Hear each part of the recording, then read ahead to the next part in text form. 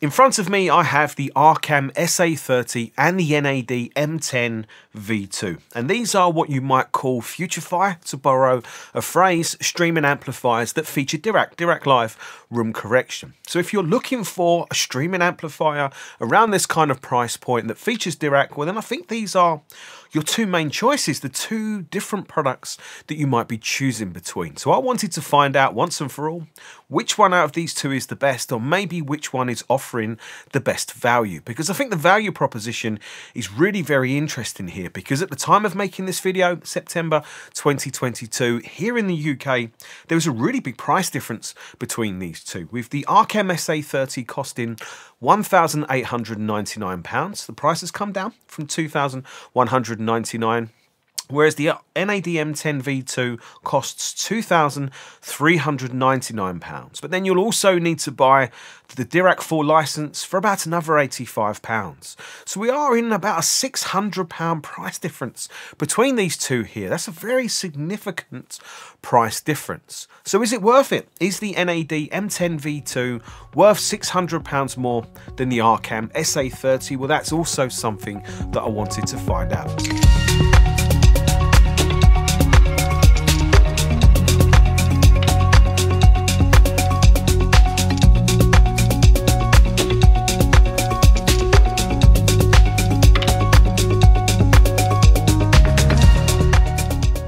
So let's start with the Arcam SA30 and maybe what I like and don't like about it. Well, definitely what I do like is what we are getting here for our money. Let's not, I think, underappreciate the value of these all-in-one type streaming amplifiers, because we are getting almost a full hi-fi system built into one chassis for one cost. And with the Arcam, we are getting a wired and wireless network music streamer that's room ready and supports Tidal Connect and Spotify Connect and AirPlay 2 and UPnP and Chromecast. And we are getting an ESS Pro Sabre DAC with MQA support, a Class G integrated amplifier.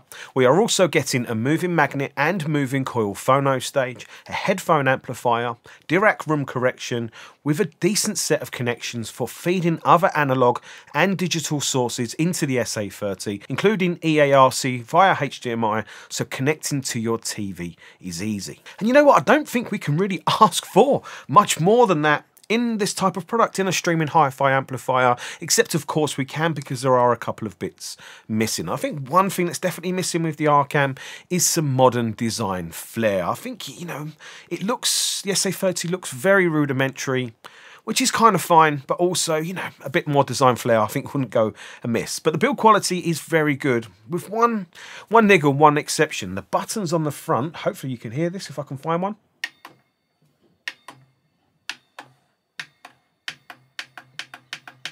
They clunk in use, which is fine, but then you get like a resonance that happens, I think, through the heatsink vent that's at the front. Quickly do it again. It's far from the end of the world, but I don't think it's perfect. And then my next complaint is the screen. And this is an interesting one, because there is nothing wrong with the screen, but I don't think it's modern enough for this type of product category anymore.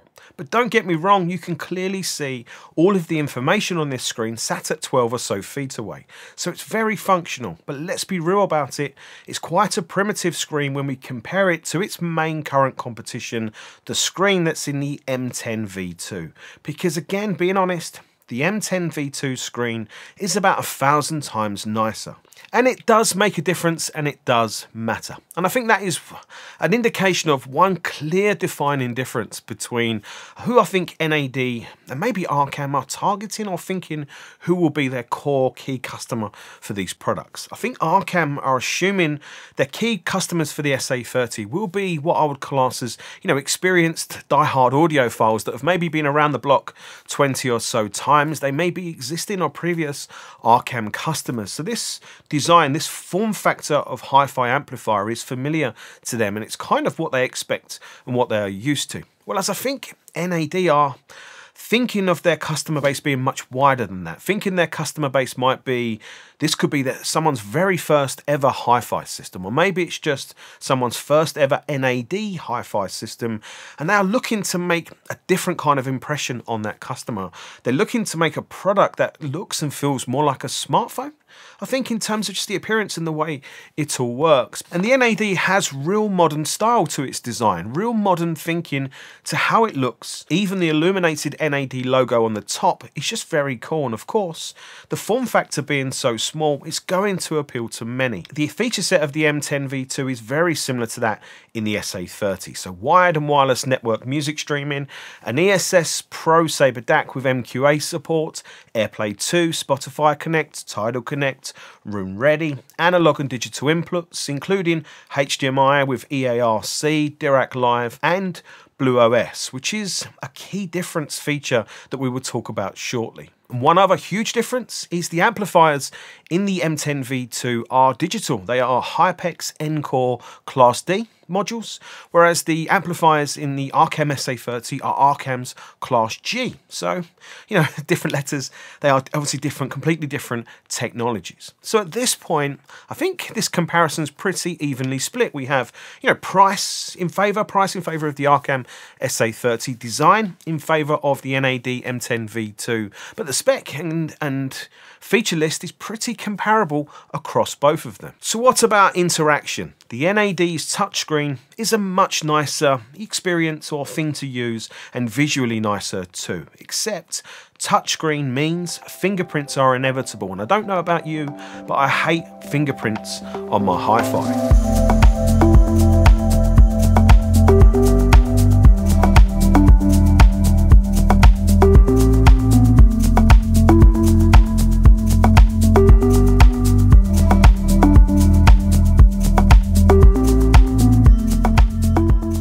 I can hear you sitting at home saying, Terry, it's 2022. Who uses remote controls anymore? Tell us about the control apps. Well, for the Arcam, you have Harman's Music Life, which is a very simple, very straightforward, very functional, easy to use music control app, but it's maybe just a little bit basic and plain. And you can access your music easy enough, you can have music playing easy enough. You can access the main controls of the SA30 to change its volume, change its DAC filter sound mode, you can dim the display, you can change inputs, you can even put the unit into standby, and that is all fine and works well. But for me, the bit that is lacking is the easy building of a play queue, because you can choose from a set of defined options for what a finger press does, but the only way to be able to load a full album and then maybe a few individual tracks from other albums is to bring up the full menu every single time. And if there was just a button at the top that said add album to the queue next to where it says play album now, then I think that would make this whole user app experience that bit more slick. I also think being able to see your play queue while you're browsing other music would be better. So the Music Life app is more than okay, totally usable, and gives a very decent experience, and it plays gapless if that's important to you. But I definitely wouldn't say that it's class leading. But we have to consider here the fact that you may well use the Arcam SA30 with, say, Tidal Connect or Spotify Connect or Roon. Well then, if you are, then your user experience with using the SA30 will be consistent with what those apps offer you. So that is obviously a totally different user experience with the Arcam. Blue OS, on the other hand, is more feature-rich and more visually satisfying to use, and you can do a similar set of essential tasks such as play music, build play queues, and I like how you can see your playlist while you're browsing other music, especially as I couldn't do this with the Music Life app. Beyond this, you can control all of the settings of the M10, such as tone controls, useful for some, such as 100% worth of front screen dimming control, dimming control for the illuminated logo on the top, and more. This all feels nice and feels modern to interact with, and I like the way the options are all presented in the app. It feels personal, customizable, and it's just always visually satisfying. And for me, having Blue OS as part of the overall package, as part of what you're buying with the NAD M10 V2 is very appealing, and I think it actually forms quite a big part of the product really, or the appeal of the product. But what if you're in a situation where you're going to use one of the Connects? Netflix, Tidal or Spotify Connect, or maybe Roon, well then maybe in that situation you're paying extra for something, you're paying extra for that Blue OS within the M10 V2 that you're not going to be using, so you're then paying for something you're not using. And I know I'm reaching there, and I am reaching there, but I'm trying to ascertain the value proposition difference between these two. One major defining difference is the NAD allows users to engage one or two subwoofers and select a crossover point, essentially sending just bass to your subwoofers and then high pass into the main speakers. So the M10 just powers the speakers for mid-range and treble. And this option is completely missing from the Arcam. Yes, you have pre-outs to connect line level to subwoofers, but there is no crossover options, so no high pass filter option. So the subwoofer crossover and high pass filter options within the M10 V2 could be great for some audiophiles, of course, but here is why I don't think it's the kind of game-changing home run type feature.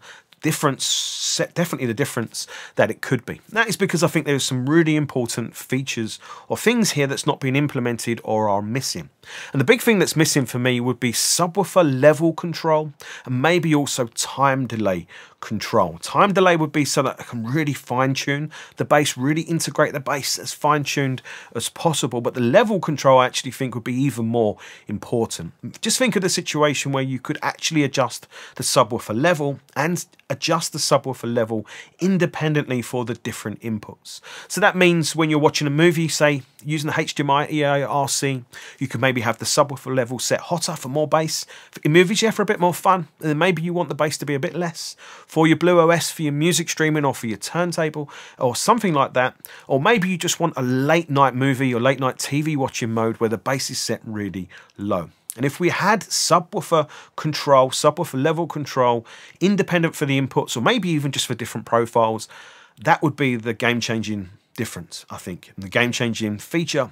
Because of course we can adjust the subwoofer level on the subwoofer itself, but that's really not easy, especially if we've got a subwoofer with analog controls. So it's a shame. I think that feature would be better implemented, and it would be really good actually to see that in the M10 V2. But let's not take away, we don't see any of that at all in the Arcam SA30 either, which is an interesting one because the product that the SA30 replaced, the SR250, it had all of those features that I've just mentioned. So it's an interesting choice that Arcam have not included that in the SA30, and I think in future for products like this, if they're giving us subwoofer outputs, if they're giving us crossovers for subwoofers, give us level controls as well. Now you can do everything that I've just mentioned using Dirac. You could do it for both of these two products, but I don't think it's necessarily that obvious. I could do it because I'm a professional Dirac calibrator, but for an average person, I think they might struggle to use Dirac to do what I've just explained. But I am very pleased to report with both the Arcam and NAD, Dirac works flawlessly. The user experience is excellent with both, and I didn't see any real problems here for this review with both the units on the most current firmwares. One difference is the NAD has 5 memory slots for different Dirac profiles, whereas the Arcam only has 3. If you know what you're doing with Dirac, then you probably only need 1 memory slot. 3 is definitely enough, 5 is probably wasting 2. So you're probably starting to form a strong opinion now about one either of these as being maybe more suitable to you or your preference here. Maybe the NAD for its design, its lovely screen, maybe its high pass filter option, maybe the Arcam for maybe its phono stage, or maybe its price. But we haven't spoken about the key thing here, and that's sound quality, because I think all the features, all the stylish design in the world, it stands for nothing if the products don't deliver the sonic goods. I'm sure you will agree with me there.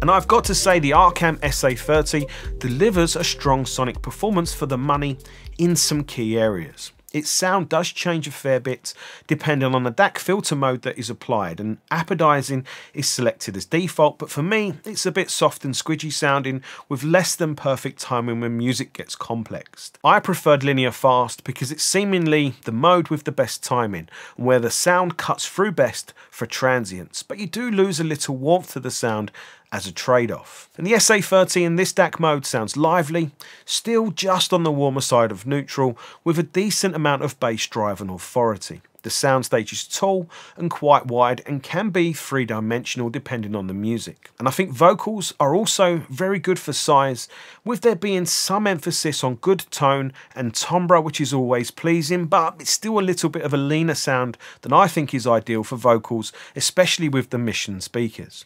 But I could easily listen to the Arcam powering the Mission 770 without the need for a subwoofer. With the negatives of the SA30 Sound being that the timing could be better still, definitely could be better still. I think the vocals, there's just a little bit of a metallic kind of sheen to the vocals, and there is just some tension. There is kind of tension to its overall sound. But now engaging Dirac, the sound will depend on how good you are as a calibrator. It really is that simple. And I am a professional, so I could use Dirac to its full potential and make about as big a difference as is possible, even though the Missions measure very good in my room in the main. And Dirac did what it does, so the timing, soundstage and clarity was improved. With me doing what I do, I better tonally saturated the sound, especially for vocals, added more bass presence for a warmer overall balance, and tightened the whole sound up from top to bottom. And with Dirac engaged, there was still some of the shortcomings of the Arcam SA30 to the sound, so still that kind of metallic kind of sheen that is on the vocals and still the tension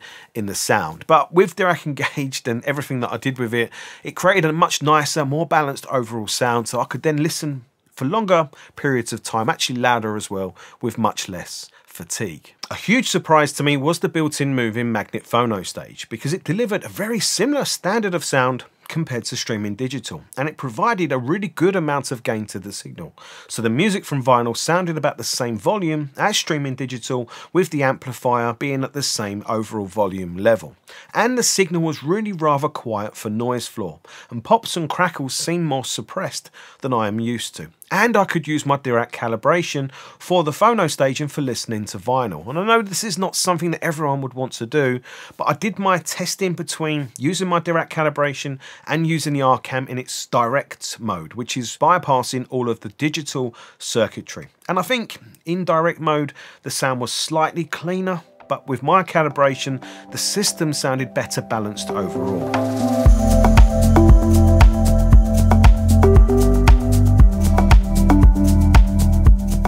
So how did the M10 V2 stack up for sound quality against a pretty solid in every area SA30?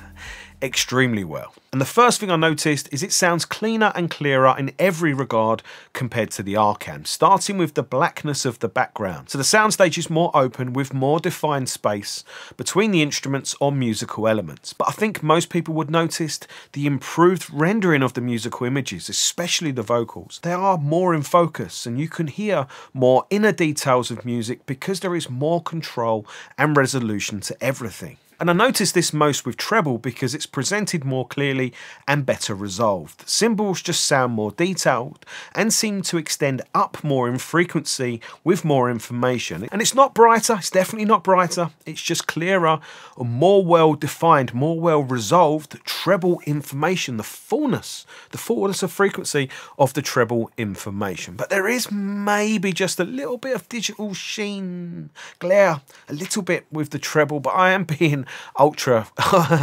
critical there. And vocals also have more tonality and fullness compared to the SA30 and sound more like a mouth singing into a microphone because again they are more focused and more clearly resolved. And the soundstage is also more dramatic compared to the Arcam. You are more aware of the difference in some music sounding more forward into the room and other music sounding deep, like you're listening to instruments in a space. So I think the M10 is just resolving, is more transparent and more honest to the music. And the bass is also extremely impressive for being tight controlled, really quite punchy and fast. Bass is really fantastic for being presented as bass notes or bass samples in space happening in front of you. These bass notes forming in the soundstage in front of you with real control, real kind of tautness, quite a bit of impact as well. And it's really damn impressive to have that bass presence, but also the control and resolution of it from this package, from the price and from this size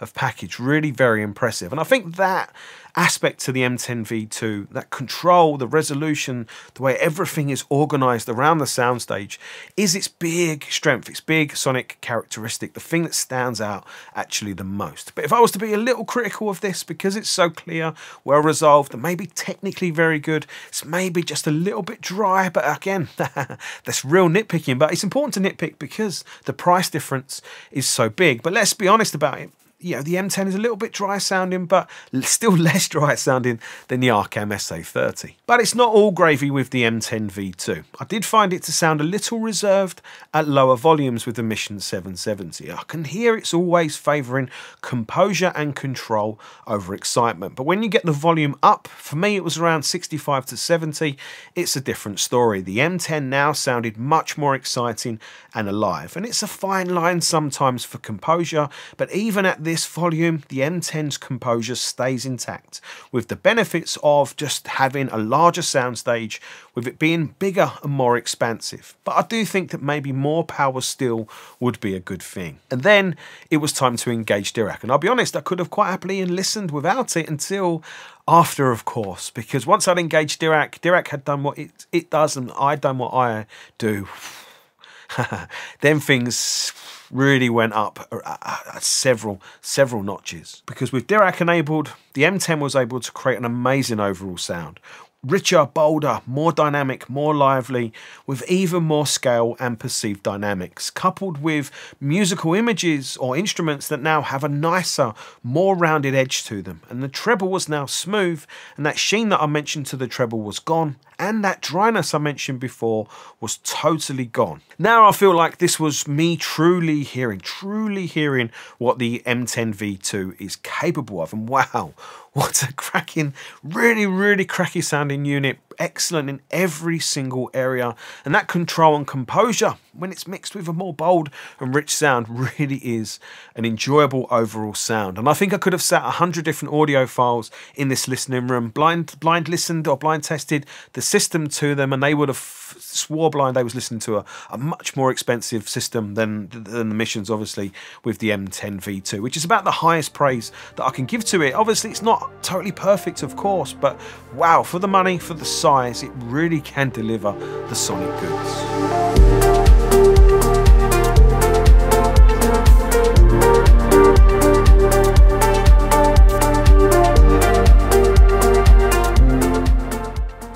I think it's the perfect time to wrap up this comparison review and answer the three important main questions. The first one being, is the M10 V2 worth £600 more than the Arcam SA30? And I can very easily say, yes it is. Yes it is. I think the package, everything that's rolled into it, what you get, how it looks, how you interact with it, the remote control, the app, and the sound quality is definitely worth the £600 more than the Arcam SA30, which actually answers the second question. You know, the NAD M10 V2 is the better, it is the best streaming Dirac HiFi amplifier of the two. But what about the third question for best value? Does that mean the NAD automatically wins that as well? Well, actually, no, not at all, actually. Value proposition wise, I actually feel like the Arcam could offer better value, because £600 is still £600. It's still like a quarter or so of the price. And I think to fully appreciate the sonic differences between these two, I think an audiophile would need to have very good speakers set up very well in a room with fairly good acoustics. And if that's not the situation, I feel like, you know, the sonic differences between these two could get squashed, or could get kind of blurred a little bit, whereby there is still a difference there, but maybe a difference that some audiophiles would call diminishing returns as a difference. So then the features of the Arcam, the phono stage, and the bits that the Arcam offers, while keeping £600 still in your pocket, could easily make it the better value proposition here, could quite easily make it the better value. But I've got to say, if it was my money, and I was looking to buy a streaming Dirac HiFi amplifier to pair with the Missions, then I would spend the extra on the M10 V2. I really would, given my situation, because of what my preferences are, it ticks the important boxes for me. But I could fully see the Arcam SA30 ticking different important boxes for someone else, most notably being price. But I do think from the two, Yes, it's more expensive, but I do think it is a cut above the Arcam in a lot of really important key areas. So that's where I'm going to finish the review. I hope you found it useful, interesting, and if you enjoyed it, make sure you hit that thumbs up button. And if you'd like to see more comparisons like this and other hi-fi reviews, make sure you subscribe to the Pursuit of Perfect System YouTube channel. And I hope you've enjoyed the video. Thanks for watching all the way to the end, and I'll see you soon. Take care. Bye.